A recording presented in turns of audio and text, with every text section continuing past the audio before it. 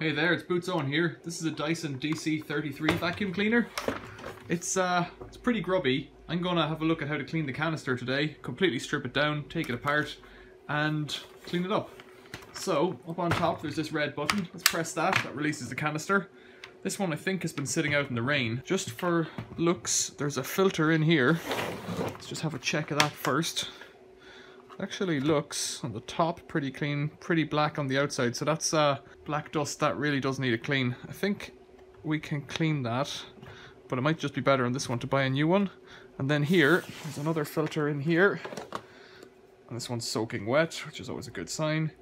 And the filter itself has completely come apart and is all wet, so yeah, that would be worth replacing if we decide to go ahead with this.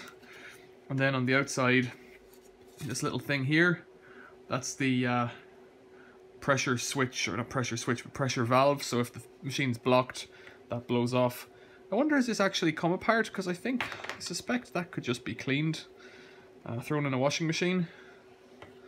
There's some instructions there. Yeah, I wonder, could we clean that? I might give that a clean in another video. Have a look around my channel and see what you think.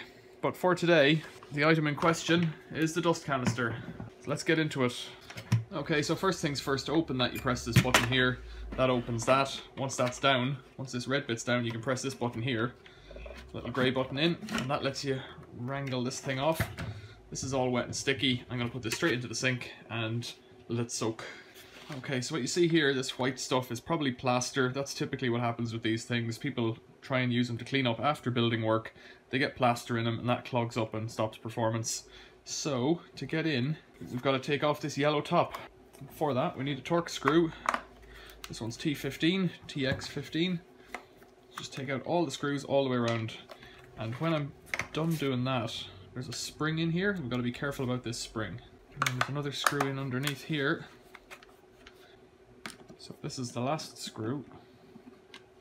And this top should lift off. Yeah. Just like that, and it's pretty dirty. So it'll get it clean. Then in here there's another 7 screws. I'll get them out. So there's the 7 screws out, but I've noticed here there's a bit of stuff stuck in one of these ports. I don't know what it is. Let's see if I can poke it out. It'll come out with that gasket. So take off this plastic cover here, and there's a gasket beneath it. And we'll see what that is. I think it's actually part of the machine. It's gotten stuck, so we've got fluff stuck in under there. I think that is actually the bit around it, so it's eaten itself here. That's not a great sign. There's bits of stuff stuck underneath all of these. There's stuff stuck in there. But we'll have a look. I'll just take this gasket off. That'll let us clean it off in the water. I don't think you can buy these. You can see it's been quite well worn all around the edge, and almost all of them. No, they all have some wear. Right. Okay. The other thing we can see if we look down these ports, they all have a little ball of fluff in them, but they also are choked up with dust. So if I do that, that's the dust out of one. So these are all, like that one there, it's almost completely blocked. This one's open. That one may be the one that had the top blocked, so it wasn't getting any air through it anyways. But the remainder of them, they're all quite blocked. So before I take the rest of it apart, I have to take out this little red thing here. It slides up, and it's got a spring that wants to cause it to turn. And that's important to remember later on. We're putting it back together. See this little tab here on the spring? It's on this side of the red thing, causing it to rotate outwards.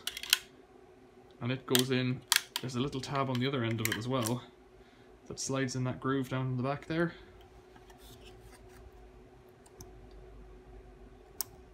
So we'll need to remember that when we're putting it back together. Now that I am in here, there's a couple of gaskets and things, but the difficult bit now is these plastic tabs. Some of these Dysons are screwed together, some of them have these plastic tabs, and some of them don't have any tabs, just have a snap ring. But I have to release this bit here from inside somehow, and it's not going to be easy. I can take off this gasket, do that, I can take off this gasket, might as well, because it all needs to be cleaned. This one's wet and sticky, and that is gross. This bit here can be removed. Wonder if that's the first thing I can do. So if I put my hand here to push away, and then with this finger tucked in, pull it towards me. Yeah, 1, 2, you see these little plastic things here, little slots. 3, there's a 4th, and sometimes the first one, maybe there's 5, I don't know. That's it. No, there's only 4, so it went around. Now you can see how much crud's stuck in there. That's all dust. Just caught on it with static. You can see those ports pretty blocked up, and you see the dust falling out there below. So that's both gross and needs to be cleaned. So then, let's see. I need to get in here somehow and lift this piece up relative to this piece, but it's easier said than done. So I'm going to see if I can go in sideways. It's very hard to do this without damaging the plastic. You'll put little kind of stress marks on the plastic like that. I haven't found a better way of doing it, but we'll try. Oh dear.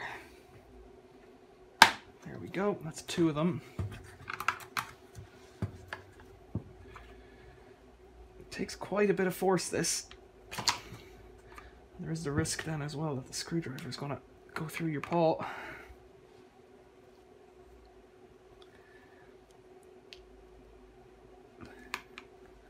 So trying to get the screwdriver under, twist and push at the same time, way easier said than done.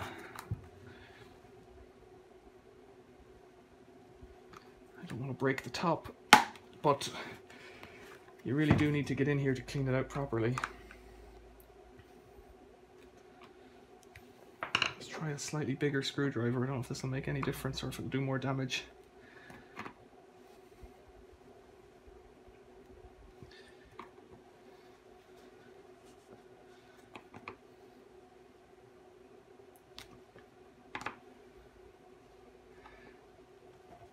Oh dear. There we go. The last one's the hardest because all the pressure then is on it. Now in here we've got a gross mixture of hair and snots and stuff caught in there. So soak it, wash it, clean it down. Yeah, gross. So you can see now better here. Which one's clear? This one's almost clear. They have dirt on the outside and on the inside. So there's the inside there. Plaster dust, it's the end of these. I'll give these a wash in the sink. Standard washing up liquid for doing your dishes, and just a bit of warm water and a brush, and that'll clean them down. Absolutely gross. Oh, careful. There's another spring here I've just noticed on that little grey thing. When you take that apart, you need to get that out. You don't necessarily need to take the grey bit off because it snaps in place, but the spring, you need to keep an eye on it just so that it doesn't get away. Give them a wash, come back and tidy up, put it back together. Okay then, back together. Yeah, this one goes in here, forgot about that. So this gasket should have gone in. It's just a neoprene gasket, I think. It's very light. If it's not in there, you won't get proper sealing.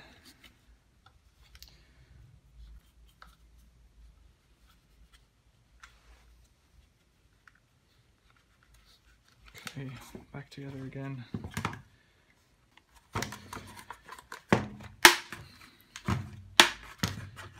There we go. 4. This little spring.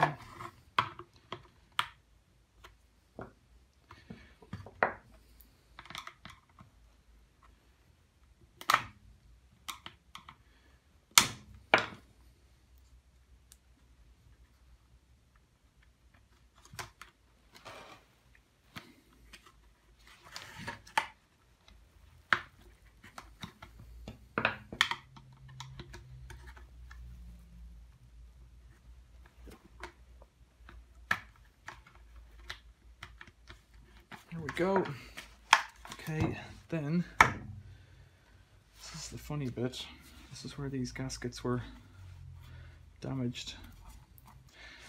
Actually, what I should do is put it on here first, push it down onto these little holes,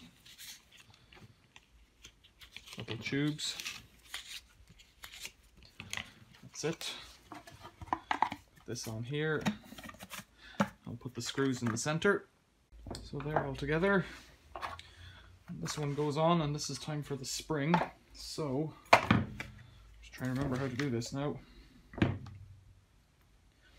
Put the spring in first, in the slot. And wind it around and put it in. I'll do that one more time. Oops.